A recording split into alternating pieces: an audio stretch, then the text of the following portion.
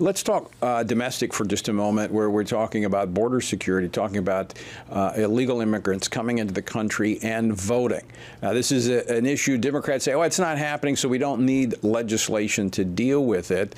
The House working to advance the SAVE Act, which would make it very clear it's illegal for those who are in this country illegally to vote in federal elections. Let's talk about that.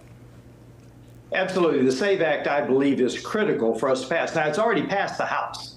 But the Democrats in the Senate have not even taken it up, which is normally the case. So we hope to attach it to the CR and get it through that way, attach it to a must-pass bill so that we avert a government shutdown. But this unequivocally says that if you are going to register for a federal election, you must show your proof of citizenship, because I don't even understand why it is an issue.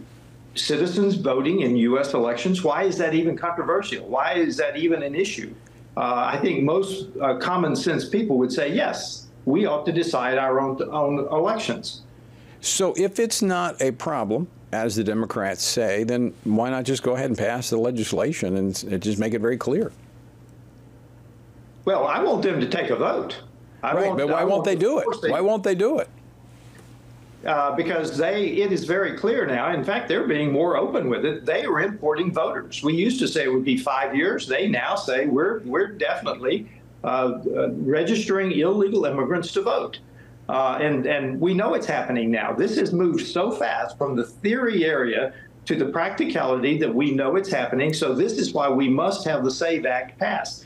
But I want to see the Democrats go on record against the SAVE Act. I would much prefer they pass it, we put it into law. I don't think that's going to happen.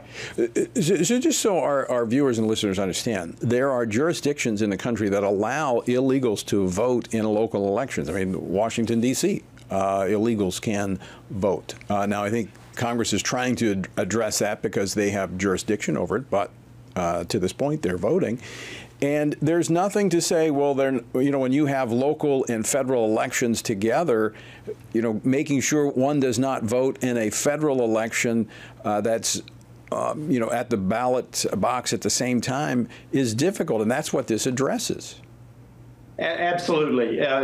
In practicality, if you register to vote, you're going to register for a federal election and a local election. So if this were to go into law, it would handle the local elections without being specifically federal interference with local elections. So we set a minimum federal standard, which is what we ought to do, and citizenship is one of those minimum standards.